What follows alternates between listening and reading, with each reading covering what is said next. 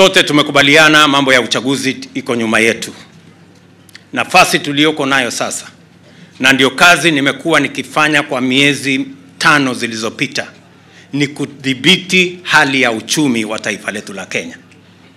My first assignment the last 4-5 months was to consolidate and stabilize the economy of our country that had been battered by reckless borrowing and unnecessary subsidies.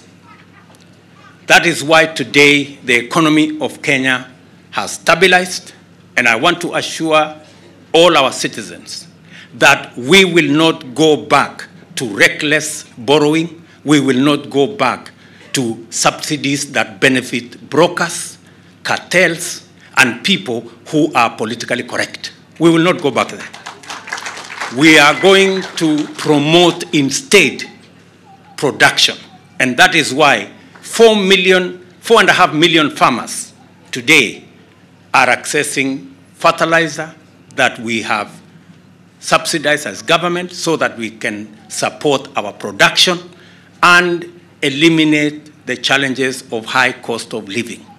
We are on that trajectory. There is no need for others to threaten others with demonstrations. You had 5 years of the handshake shenanigans, and that is the reason why the cost of living is where it is today. I have stabilized the economy.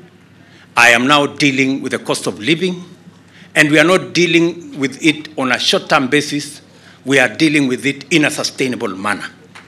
And the fellows on the other side are not going to give us any lectures or any lessons because they have none to give. If they had any ideas, they had 5 years to implement, and they did not.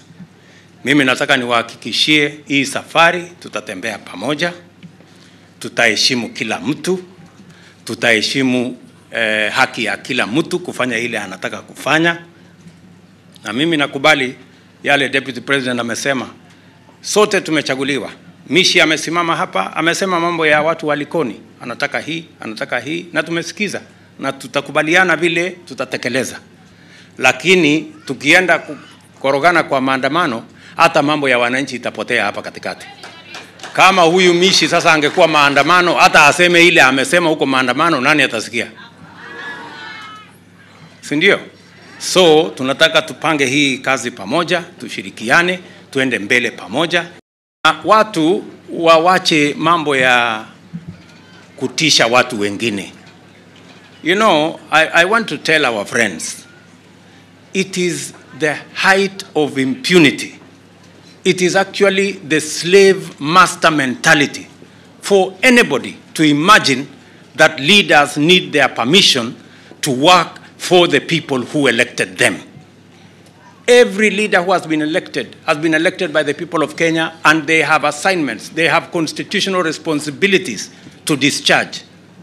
I want to tell all leaders in Kenya, we do not need any permission from no character to be able to serve the people that elected us. We need to figure out how we are going to work together, serve the people of Kenya. Elections come and go, but the people of Kenya remain, and our issues must be consistent. We have been elected to think about the people of Kenya. Tunaelewana jameni?